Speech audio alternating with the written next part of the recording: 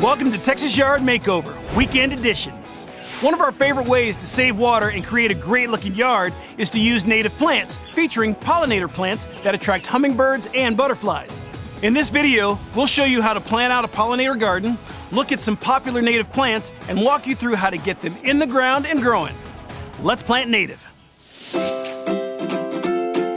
Today, we're at Texas Discovery Gardens talking with Sam, an urban wildlife biologist with the Texas Parks and Wildlife Department, an expert on native plants that attract our little pollinator friends. North Texas, heat of summer, why are these a good idea? Once you establish these plants, they don't need a lot of water. I like that. And they don't need a lot of water to flourish and to thrive. Once you get them established in your landscape, they will last year after year after year. Low maintenance. Yes. Like that. Grundy, take a look at this one. Yes. This is a magnificent plant. This is autumn sage, Salvia greggii. Yeah. Doesn't that smell fantastic? It is fantastic. This one is flourishing. Yeah. This has been in the ground for a while. It is established. You know, when you buy a native plant, it may be kind of small in a pot. Yeah, little guy. Yeah, kind of a dinky little thing. Yeah. We like to say the first year that you put them in, first year they sleep. Okay. The second year they creep. Okay. The third year they leap. This is leap year. This is leap year. Yeah. This is leap year, and we are enjoying the benefits of this. This no longer needs a lot of water. Now, where do I get these? So each one of these plants has its own natural history.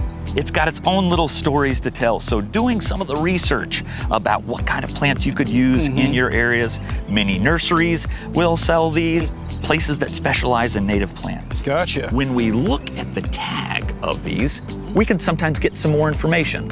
Get the name of it, get where it lives, if it's perennial, if it's annual. When you put plants into your landscaping, these native plants, these water conservation plants, not only are you doing a good thing for your water bill, you're doing a good thing for all the pollinators. Love it. Great advice, Sam. So how do you create your own pollinator garden?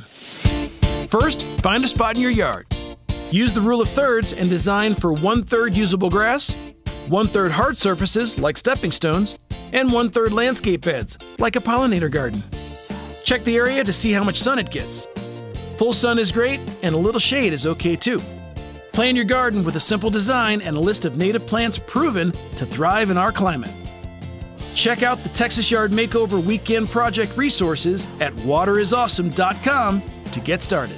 Now, with your plan in hand, time to go to a local nursery that specializes in native plants. Read the tags and talk with the experts. Make sure the plants you choose match up with the amount of sun your pollinator garden will get. You can choose from perennials or annuals, plants that bloom at different heights or during different times of the year, deciduous or evergreen. Native plants give you a wide variety of choices. Also, follow these best practices for success. Add compost to your soil. It provides nutrients and helps hold water.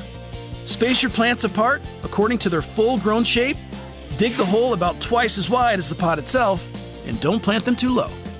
Be sure to hand water to get them going, or program the new drip system as needed for summer.